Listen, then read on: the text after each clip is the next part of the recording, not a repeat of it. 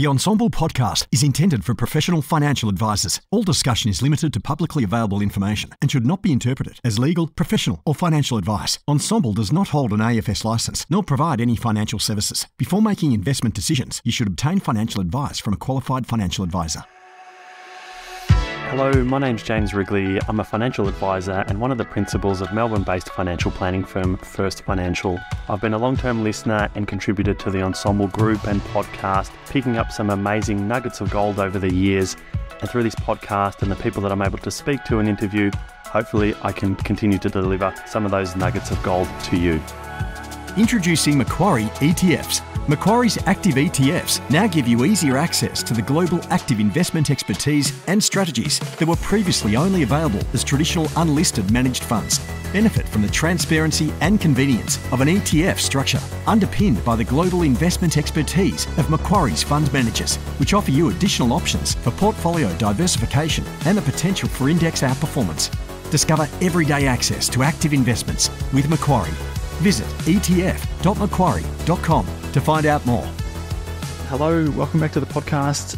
We're going to try something a little bit different today in that I'm solo. I'm sitting in the room here talking to myself. I've got some notes, but I've had the pleasure of hosting this podcast for, I'm not sure, a year or so now, I think we might be up to. And more often than not, most of the times when we wrap up recording the podcast, the guests that I've had the pleasure of speaking to would normally have a little bit of a chat afterwards, but we quite often get into a bit of a conversation, people asking me about how I do the videos, what's been the outcomes for the business, how do I actually do it, where do I find the time, all of these kind of things. So I thought there may be some benefit in me just kind of spitballing a little bit here. I've got some notes, but just running through how I do the videos, what that looks like, the engagement, some of the views, what it means for a business, and then how I actually get about doing it. So here I am. Hopefully this podcast is of use to you. I'm not sure how long it's going to go for. We'll see how long I talk on the different points that I have. Hopefully it's of use to you. If you do have any follow-up questions for me, please reach out on LinkedIn's probably easiest, where most advisors would probably find me, and more than happy to have a chat or answer some questions if you've got some follow-up. So my name's James Wrigley. I host this weekly podcast for Ensombl. I am a part owner of a financial planning business called First Financial, and for many, many years now, I've been posting videos on the internet as a bit of a marketing exercise. Now, I started doing that a long while ago now. The first videos I posted on the internet were on LinkedIn. Back then, I was reasonably active posting written content on LinkedIn, and LinkedIn asked me to be an early user of an addition to the app that they had, where you could post native video. Up until that point, you couldn't post native video to LinkedIn. You had to put a YouTube link or something like that. And as a lot of marketing experts will tell you, the LinkedIns of the world don't like it if you're trying to push traffic onto a YouTube site. So this opportunity came up for me to start to post a video. I had never really recorded anything, hated the sound of my own voice. And anyway, I thought I would give it a go. So we're kind of 7 or 8 years later down the track, and it has never been easier for you to start posting video on the internet and actually get some real meaningful business results as it is today. It was incredibly difficult back then. It is still incredibly difficult on LinkedIn, but the likes of TikTok, Instagram, and Facebook in particular, the way those things have changed, really in the last few years, it has never made it easier for you to start and actually get some type of traction. So before I get into the how and the why and all the rest of it, before anyone tunes out, I do want to reiterate that it has never been easier to start. You do not need thousands of followers on Instagram or TikTok to actually get anywhere. You can have 0, post your first video, have that actually get to some decent level of audience, and not long afterwards find that you start getting people reaching out to your business for inquiries around some financial advice. So TikTok, Instagram, and Facebook in particular now post their videos based on people's interests rather than audience. Years ago, Instagram, for example, you had to have thousands of people following you, Instagram would put the video out to a handful of your followers. It would test to see how people engaged with that video, and if it did well, they would continue to push that out to the rest of your followers, and they would see that video. So it was all based on the number of followers that you had, much like an email marketing campaign. If your email list has lots of people on it, a few people will open your email and have a read. But if you don't have anyone on your distribution list, well, then no one's going to see your email. So Instagram and Facebook used to act like that. Then a few years ago, TikTok started blowing up. TikTok did things differently. TikTok started showing videos to people based on interests. There's something called the For You page on TikTok, and that's where a lot of people kind of end up being discovered, in that the machine, the algorithm, as it gets called behind the scenes, puts videos in front of people that they think may be interested in your video. It has nothing to do with the people that are following you. Instagram and Facebook very quickly followed suit and updated the way that they push videos out. So, for example, my Instagram page, going back a couple of months ago, I was lucky if I had a few hundred followers on my business Instagram page. One of the videos that I had put on Instagram a number of months ago, just somewhat out of the blue, started showing up in people's feeds.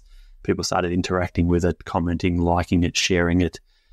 Within the space of about 3 weeks, that video went from maybe 150 views to it's now over 1 million views. And my Instagram page has gone from a couple of hundred followers. I think I'm up to about 8,000 followers now. So it can happen very quickly for a video that was posted a long time ago. So first point is that it has never been easier to put some videos on the internet, get people to see them, and actually come through as inquiries into your business. YouTube does a similar thing with YouTube Shorts. LinkedIn is still very difficult. LinkedIn really only shows your videos in the first instance to your followers. And if people like and comment and share that, it will then go to second-degree connections, and it can start to build a little bit of momentum there. But LinkedIn is very difficult. So the video means of communicating or marketing with people, I'm a big advocate for. Not everyone is comfortable putting a phone in front of their face and recording themselves talking, but plenty of people do it to great success. So, you might be one that would prefer to write something and post that on the internet. You might want to host a podcast, and there's various financial advisors that host podcasts, either for the benefit of other financial advisors, for the benefit of their clients, kind of decide on the type of podcast that you're wanting to do. So it can be written, it can be audio, but I would argue that those means take a little while longer to build something called know, like, and trust. So people want to reach out and work with those that they know, like, and trust. In the past, you would have had a referral. One of your clients would have said to their friend, you should go and talk to my financial advisor. They're fantastic. And there's a kind of a degree of trust built into that referral relationship. You can kind of put that on steroids to an extent by posting video on the internet. So this idea of know, like, and trust, people want to get to know you. They want to like you. So the familiarity of posting videos regularly, just as a consequence of that, builds trust in that relationship, and then people end up coming into your business feeling like they already know you, even though you may have never spoken to them before. So on this idea of know, like, and trust, please understand that all of your existing clients, all of your new clients, every single one of your clients is going to be on the internet somewhere. Very few of your clients have no presence on the internet at all. They might be watching videos on YouTube. They might be scrolling on TikTok, possibly. They might be on LinkedIn, Instagram, Facebook. Chances are all of your current clients and all of your new clients are on one of those types of platforms. You want to make it easy for people to see you, get to know you, get to like you by posting across all of these platforms. And the familiarity in posting regularly, it as a consequence of that, builds trust. If people have then seen enough of your videos, they'll get a sense of who you are, what you look like, what your voice sounds like. So there's no surprise in that there can be a degree of fear in people reaching out to a financial advisor, in that first of all, I don't know who James is. I don't know what he looks like. Who do I know that I'm looking for when I'm sitting in a reception at a financial planning office? What am I supposed to talk about? Does this person work with people like me? All of these types of roadblocks and all of these types of fears are reasonably easily overcome through you posting some form of content regularly on the internet. So it builds this level of trust. you'll then find that as time goes on, that people have self-selected. So if you take TikTok, for example, if someone's sitting there watching my videos, TikTok will then say, oh, this person has an interest in watching videos from financial advisors. And then so they'll show some of Ben's videos, some of Billy's videos, and all these other advisors that are putting videos on TikTok, for example. So quite often I'll have conversations with people where might have watched one of my videos to begin with, and then the algorithm starts showing them videos from other financial advisors, or it might be the reverse. They might have seen someone else's video, they've watched that, and then all of a sudden they're showing mine. The fact that they've reached out to me or someone else, there's a degree of self-selection going on. Of course, people might be talking to multiple financial advisors before they decide to land on you, and kind of hope that does happen to a degree. But chances are they've self-selected, and if they want to reach out to you, they've chosen you for a particular reason, particularly if they've been watching these videos. And so then it really just becomes about you articulating that you can help them with their problems, if you can actually help them with their problems, articulating your process, that clients self-selected, they already want to work with you, they want to understand the process, then you just need to deliver on it, and they become a client. So this the step from first inquiry through to this person agreeing to be a client and paying you some type of fee for some type of service becomes a whole lot quicker than it would have been historically, where you might have had a referral from an accountant or a mortgage broker or a lawyer. That's that there's a degree of trust in that referral being made, but it's going to take them a whole lot longer to warm to you versus if they've been consuming your content on the internet for a period of time. So know, like, and trust, I'm a big advocate for. I don't think there's any faster way for people to build this idea of know, like, and trust through video. I would encourage you to come to terms with that. Practice recording your voice, your videos, get used to it because it will be good for your business. So lots of people ask, as I was saying before, when I do this podcast at the end, they want to kind of get some insight into how we do it, why we do it, and how it's working.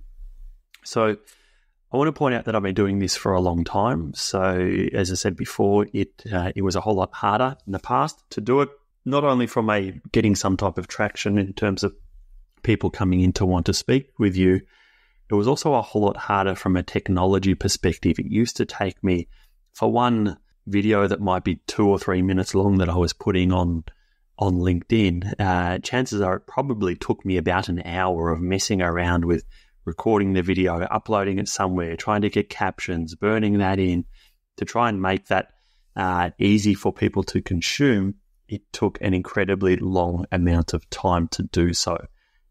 It's now a whole lot easier to do that through some apps and bits and pieces that I'll talk about in a minute. So my experience in the very beginning, there was nothing coming back in the way of new client work. I got plenty of job offers, which was the kind of bit of a surprising thing that came from it. Many people I keep in contact with now, but I had a lot of people reach out and offer me jobs as a result of what I was doing. As I said, that wasn't the intended purpose of it. And then there's also, particularly from LinkedIn, quite an amazing recruitment drive as a result of it. So within our business, we've managed to employ a number of amazing people that have come about because of my efforts of posting video on LinkedIn in particular. Lots of financial advisors are on there, whether they're young advisors, old advisors, and everyone else in between, associate advisors, client service, coming out of uni, all the different stages of people in that advice process. A lot of them are on LinkedIn. And so, as I said, we've recruited a number of great people directly from there just by me posting videos about the things that we do with clients, and then just saying every now and then, hey, we've got an opening for an associate advisor, anyone interested in applying, and we get some good people. Now, in the last few years, in particular, and this is really off the back of TikTok, but it's elevated every other platform where I post content as well because of the way these platforms have changed the distribution of video. We now get a huge number of inquiries through the business. So people come in a range of different ways. There's a Calendly booking link on my profile, and I'll talk a little bit about how I do things in a minute. There's a Calendly booking link. They come in through just website inquiries, or contact us type form we have on our website. and then people just calling out of the blue, calling the office, asking to talk to me. We're probably getting 30 inquiries a week at the moment. So it's a high volume of inquiries. Certainly not all of them become clients. We couldn't cope with them all being clients anyway, but there'd be 30 inquiries a week that are coming in through all of these different sources that me and a number of other financial advisors in our business are then making contact with. A proportion of them want some form of help, and then we kind of go on with the normal financial planning process that we would have had from any other type of client inquiry or client referral. So the sheer volume of new client inquiries we get is huge. It keeps half a dozen of us busy, and then as the dollars kind of roll from there. So it is a business. We are trying to grow, like a lot of you probably are too. And we're probably running at a rate of several $100,000 a year worth of new businesses being generated because of videos that are posted on the internet. So First Financial is a big kind of long, well-established business with big client bases and some decent clients.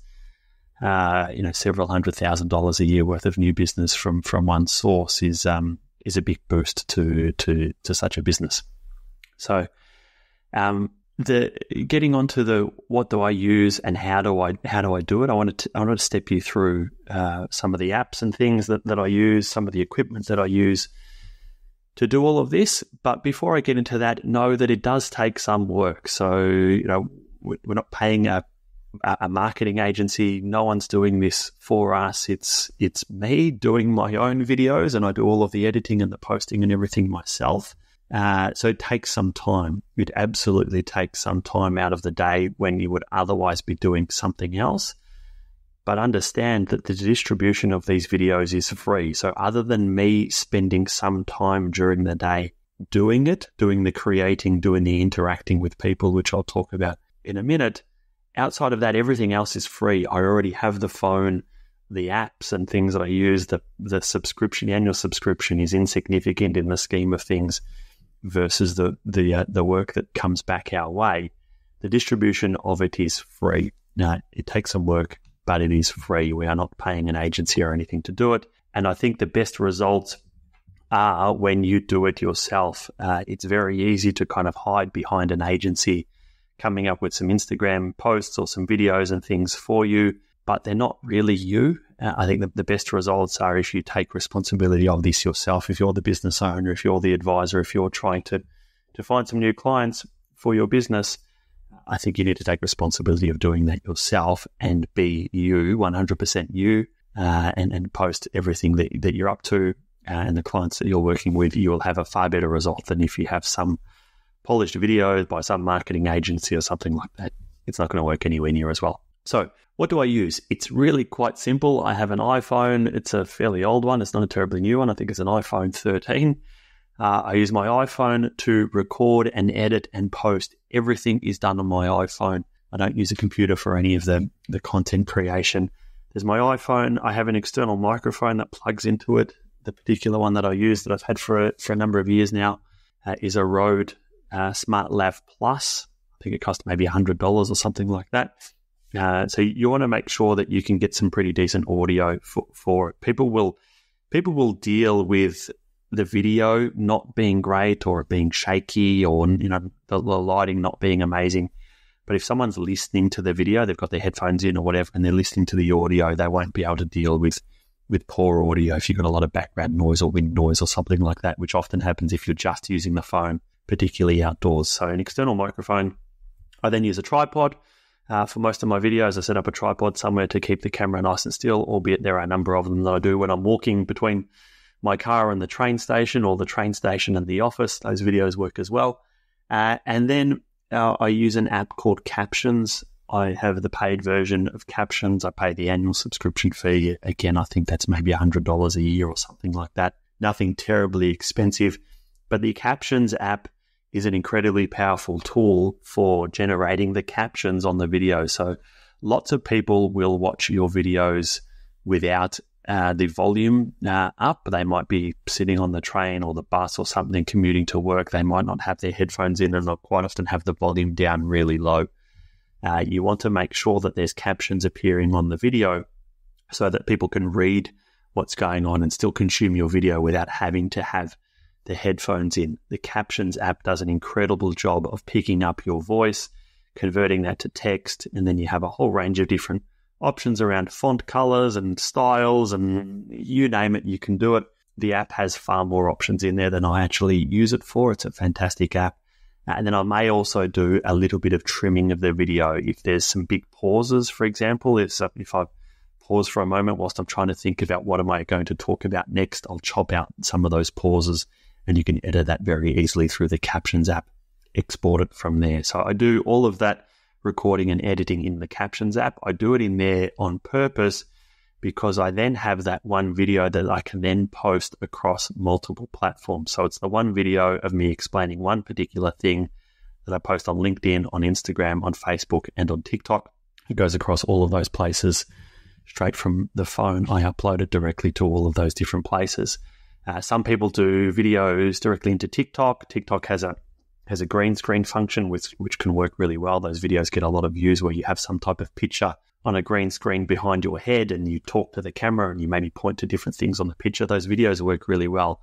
The problem is if you then export that video or you save that video from TikTok, it has some watermarks and things on it, and it tends to not do as well on other platforms. As I'm sure you can appreciate, Instagram doesn't really like you posting a TikTok video on their platform. So I try to do the editing separately, and then I can post that one video all over the place. So how do I do it? So that's kind of what I use: my phone, a microphone, and a tripod, and that app called Captions. Then how do I do it? So the ideas for my videos all come from client interactions. As an advisor, you will have client meetings, or you'll be talking to clients all day, every day. If there is something that you've explained to one client, chances are there are many other people out there in the world that have a similar kind of question or problem or something that needs explaining to them. So if you explain something to a client in a meeting, just jot it down. If you're feeling really, really adventurous in the moment, once you've finished that client meeting, just get your phone out, and whilst you're still kind of on a bit of a high from that client meeting, record an explanation of what you just explained to that client. Now, you obviously need to not put names and bits and pieces in there. You need to make it pretty generic. But if you explain something about superannuation contributions or the age pension or whatever else it might be that you're dealing with, and you're on that high of just explaining something to a client, as I said, whip out your phone, record it, and go from there. I tend to also use the Notes app on my iPhone, so that as I'm explaining different things throughout the day to different people, whether it's other advisors that I might be helping them with some of their work or a client, I'll just jot down some brief notes in my phone of different ideas that I have. So then when I come to going to record a video, I can just look at my notes and like, oh yeah, that thing. And then I can bang out a few videos in quick succession, and then I've got them ready to go. I typically then, once the video, so I record using the front-facing camera. I haven't yet got around to come to terms with using the back camera on most phones, and iPhones in particular. The back camera is a far better quality than the front-facing camera. The problem is I can't see myself, so I tend to use the front-facing camera so that I can make sure that I can see myself and I'm sitting in the video properly. Record using the front-facing camera directly into the Captions app. Once I've finished recording, as I said, Captions does the editing and puts the captions on the screen, and I can pick a font color and all the rest of it. I might trim that video down a little bit, as I was explaining before, if there's some pauses and things that I want to get out of there, or maybe I've explained something one or two times because I fumbled it a bit. I might edit that. But in the editing, you don't want to make it too polished. Some ums and ahs and some stumbling on words, they're normal. You're going to be doing that through conversations with clients anyway. So keep that in there. It makes your videos far more real. Then once I've done I've recorded that video, I've exported it out of Captions. The captions are then on there. Then typically straight away I just post that on TikTok or anywhere else. I tend to not wait and try and time it for certain parts of the day. If the video is good, it's good. It's going to do well regardless of when you post it. Then the next step, and I see a lot of people missing out on this step, is you want to, as you post some videos, you start to get some interactions. People are going to start leaving questions or comments on your video. You need to interact with all of those questions and comments. You want to be building a bit of a community around your content. People want to know that if they ask you a question, you're going to get back to them. Please don't leave questions unanswered, even if it's just a thumbs up or a smiley face or a yes or no answer. It doesn't have to be a whole encyclopedia of words. It can be short responses. But then that's also, if you're starting to read the comments and interacting with people, it's then going to give you ideas about what to post next for your videos. So both Instagram and TikTok have a brilliant feature where you can click on the right buttons, and if someone's question will pop up as a box on the screen for you to record another video, and then you can be responding back to that question directly into TikTok.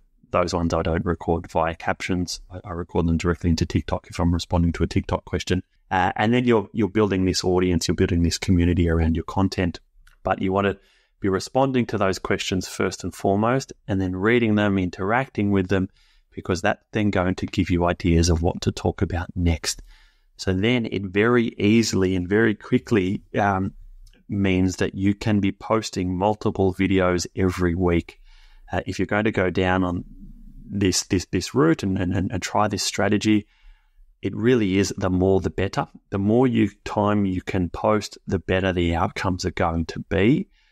Don't do it once a week or twice a week. You want to be trying to do it multiple times a day, if at all possible. Now, if you're starting from zero multiple times a day, it sounds a little bit crazy, but bear with me. If you post one original video that you've done in captions, you start to get some comments and questions.